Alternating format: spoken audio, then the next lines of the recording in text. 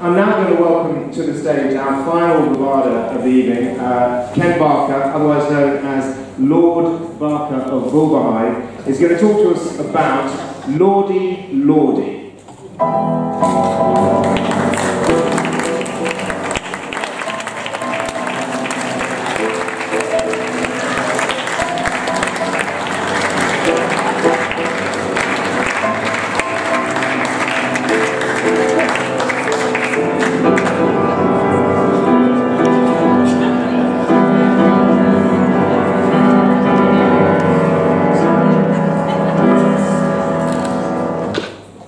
And now for something completely different.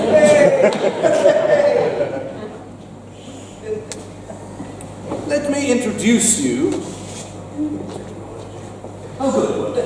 Let me introduce you to Charlie, otherwise known as Lord Lisle. Nice bloke, apparently. But don't get too fond of him. He died a year ago. Here's what The Guardian had to say about him. In February 2017, Charlie, the genial 3rd Baron Lisle, died aged 77 in Dundee after a short illness. He'd inherited his title and the 10,000-acre Kino-teatr estate in Angus when he was 4 years old. After Eton, Christchurch and the Scots Guard, he spent nearly 47 years in the Lords, serving as a Conservative minister from 1979 to 1989. He never married, and his title died with him. But under the Byzantine rules drawn up when the majority of hereditary peers were excluded from the Lords in 1999, his seat was contested in a by-election in which 27 hereditary peers stood. And we thought we got rid of the hereditary peerage. Now then, the winner of that contest was this man, Alistair Colin Lecky Campbell, Lecky. 4th Baron, Coleraine, Eton, Cambridge, High Sheriff of Kent, etc., etc., and of course, Conservative. And you thought the hereditary aspect of the House of Lords was dead. Not a bit of it. One dies and 20 or 30 are queuing up to take their place. Now then, it's a little bit quiet this evening, so I think we'd like a little sing-along. So please do sing to this.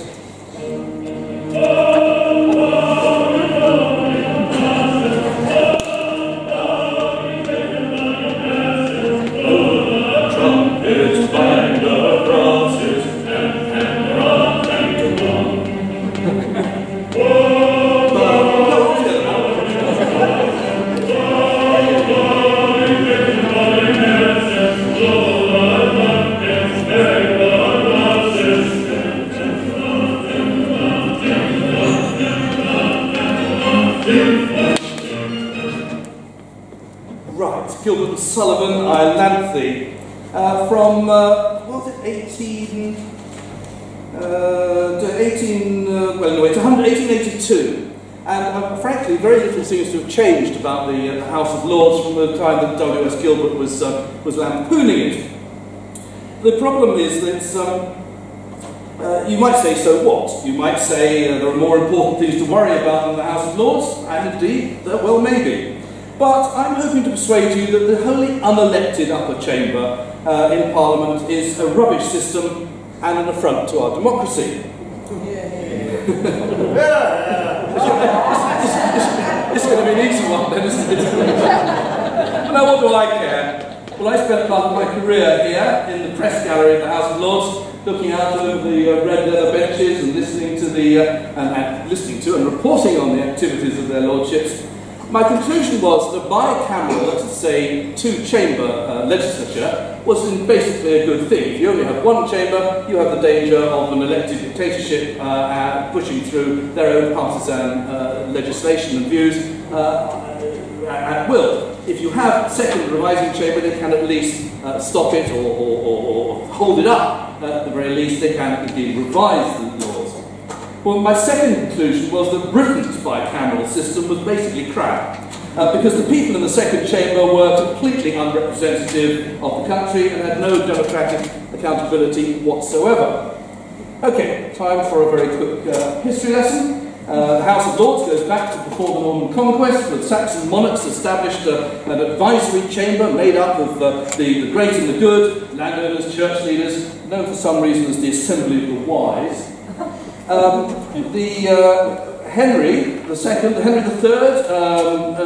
took a back seat after the Norman Conquest, but when Henry III ran out of money, he summoned a great council of knights from the Shire. Did they pay any money? No. So he then had to go to the citizens of each city and borough, and the Great Council now had two distinct sides to it. It had the Lords and it had the Commons. Well, in the 14th century, Edward III, the council split into the two assemblies we recognise today, and for 500 years, unelected peers have been making laws on behalf of us, the British people. Things began to change a bit when the start of the last century, when Lloyd George couldn't get his 1909 People's Budget through the Commons because of the Conservative inbuilt majority. The Liberals decided on reform. So what do? Abolish the hereditary system, create an elected chamber? Not a bit of it. They simply made it possible for the Lords only to delay legislation rather than to veto it, and that was for just a year. But you still had a revising chamber comprised entirely of hereditary peers, plus the odd bishop and lord. Now, amazingly, it was a Conservative government under Supermac Macmillan that made the most radical change by introducing life peers in the 1960s. But they were still heavily outnumbered by the hereditaries. Every Labour government since has tried and pretty much failed to reform the Lords. Tony Blair had a go at getting rid of the hereditary element, did a reasonably good job, except he left 92 behind. 92 hereditary peers. Why? What on earth? How could he got to that number? What on earth did they put there? And they're self-perpetuating because, as we've seen, they simply elect a new hereditary peer to be one of the 92 when one of them dies. So nothing changes there. So now we've got a complete mismatch. In 2008, a Commons vote amazingly back to wholly elected upper chamber. A Commons vote back to wholly elected upper chamber. A week later, the Lords responded by backing a wholly appointed one, and Labour simply dropped the whole thing. More recently, Conservative backbenchers actually voted against the government, their own government's reform bill, so that too was abandoned. So basically, nothing has happened. So now we've got a complete mismatch of hereditary and life peers in the upper chamber, which gets bigger and bigger, just as the Commons gets smaller and smaller through boundary changes. We have the biggest second chamber in the world, something to be proud of, except for China. Well, they've got rather more people in China, so perhaps reasonable they should have a bigger upper chamber. Year by year it gets worse. More and more peers are appointed by political patronage, cronyism, hefty payments to party coffers. Yes, in Britain today, you can virtually buy yourself a peerage and a seat in the House of Lords. An exhaustive study by Oxford academics 3 years ago statistically proved a direct relationship between donations to political parties and nominations to the peerage. So, the Great Reform Bill of 1832 may have done away with rotten boroughs and given the franchise to pot wallopers, but that was only the Commons. It did nothing at all for the Lords. Today, in the 21st century, the Prime Minister and Leader of the Opposition appoint all members of the upper chamber, often on the basis, as we've seen, of how much money they can pay to party coffers. It's a scandal, and it's one that nobody seems to care very much about. Of course, once you've got your life peerage, you can start to recoup your investment. Simply by turning up, you can earn £305 a day, attendance allowance, plus travel expenses, and the subsidised restaurant and bar facilities. In fact, the overall bill for the unelected upper chamber in the last financial year, excluding building costs, stood at £68 million. The average cost of the British taxpayer, that's you and me, of a single peer in the House of Lords is £83,000 a year. So, in the 2016-2017 parliamentary session, 109 peers failed to speak even once in the chamber, but still claimed expenses totaling just under £1 million. Actually, I don't really care how much it costs. If they were effective, if they were doing their job, the money wouldn't be the point, but the point is they're not doing any decent job at all. It simply doesn't work. There are always more Tories than Labour peers, and the composition of the Lords in no way reflects how the people vote in general elections. Now, this is a terrible slide. I don't expect anybody to understand a word of it, but if you look at it, Labour have 40% of the seats in the Commons, but only 25% in the Lords. 40% of the Commons, 25% in the Lords. The SNP have 5.4% of seats in the Commons, none in the Lords. Lib Dems have less than 2% of seats in the Commons, but 13% in the upper chamber. There's absolutely no logic to it whatsoever. Clearly, what is needed is a properly elected upper chamber that reflects the popular vote at a general election. That's to say, the number of votes cast for any one party. Okay. In 2017, this was how the popular vote was cast. Conservatives 42%, Labour 40, Lib Dems 7.4, SNP 3, Green 1.6.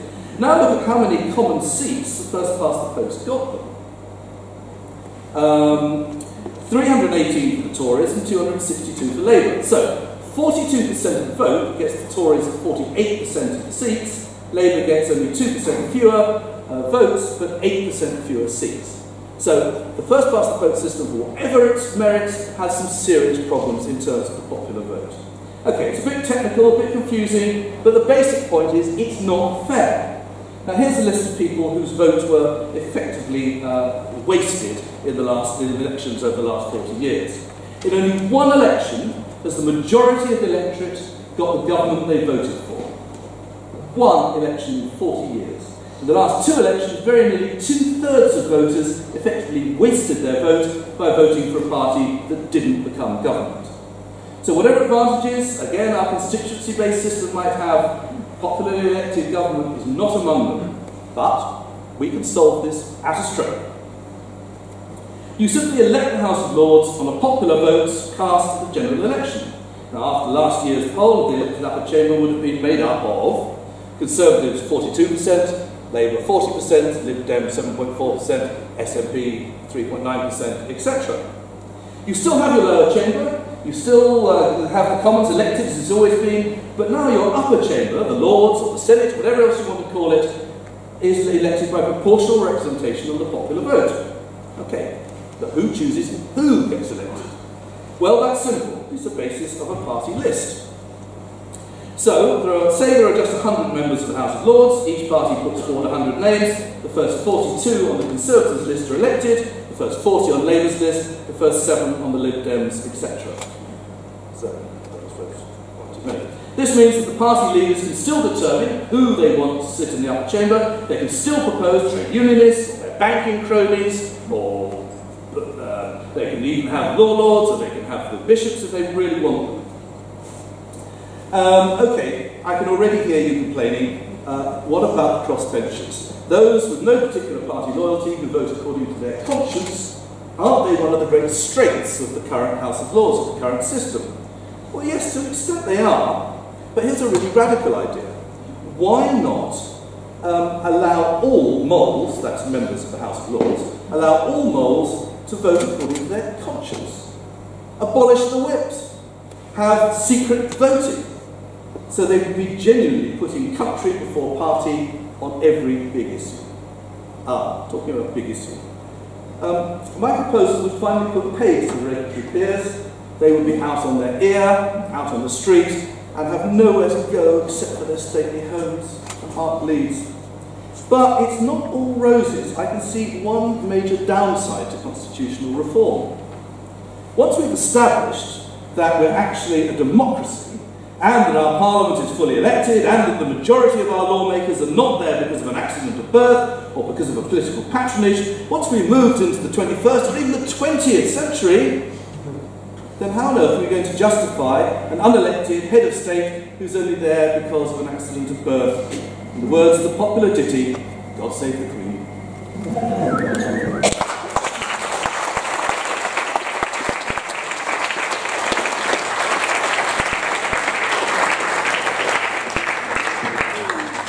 Brilliant. So, any questions for Kent? Anyone want to jump in and reform/remove the Lords immediately? Do I see any questions? Yes, and way at the back and the front, and pass you the microphone.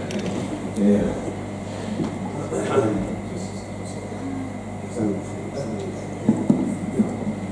Thanks very much. You failed to mention the Greens and UKIP. Well, what about them?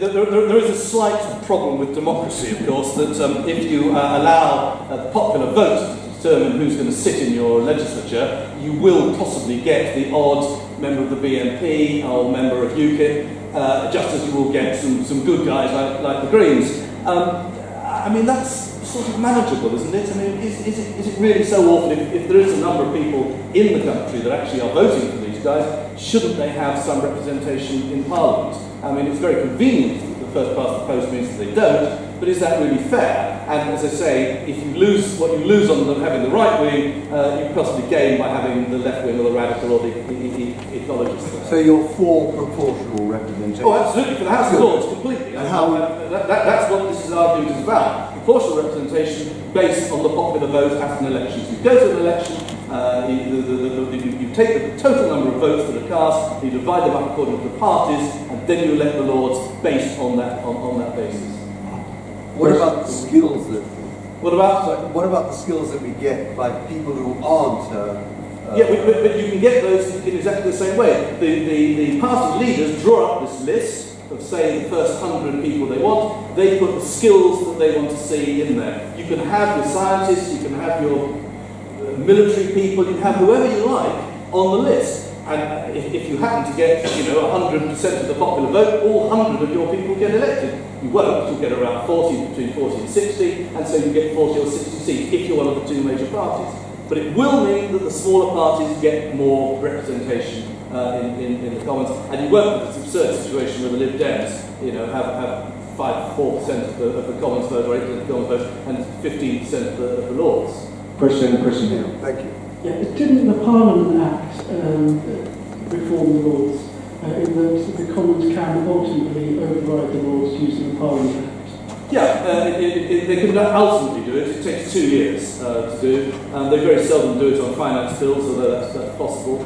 I mean, I'm not asking for that to change. The argument against the reform of the House of Lords is generally that it would give too much weight, too much authority, too much legitimacy to the upper house, and then they would start to want to make reforms and change things.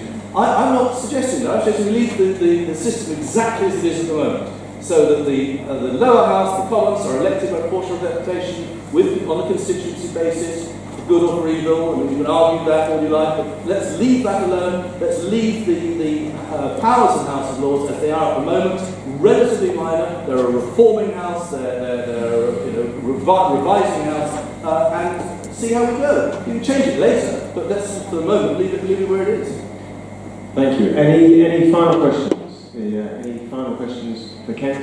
Oh, yeah, one final question at the back, and then we will call it a night. If you got your way, what would the main benefit be? Well, I think it'd be democracy, which is obviously an interesting concept anyway. But I think it would slightly. Let's put it like this: it would be more democratic than it is at the moment. I think the more radical suggestion I've made, the stuff about the party list and the proportional representation, is not terribly radical. The radical thing would be to abolish the whips and to have secret voting. That would make a huge difference, because then people would vote according to their conscience on any issue, and you wouldn't be certain what was going to happen. Given that you can only delay bills for 2 years and not vote them out completely, it wouldn't necessarily matter. The lower house might have to wait. But it would be, I think, a really good thing for people to be able to vote, not be held accountable to the whips and not be thrown out at the next election if they don't, or have their jobs removed as ministers, or the payroll voters, as it's called. I think that would be a major change. Again, I'm not necessarily arguing for the Commons. I think that system's been going for ages. It seems to work relatively well. You can argue, here and there. But let's reform the upper house, because that is a complete mess, and nobody seems to be prepared to touch it. Excellent. Right. Well, on that note, can we thank Kent for a wonderful talk?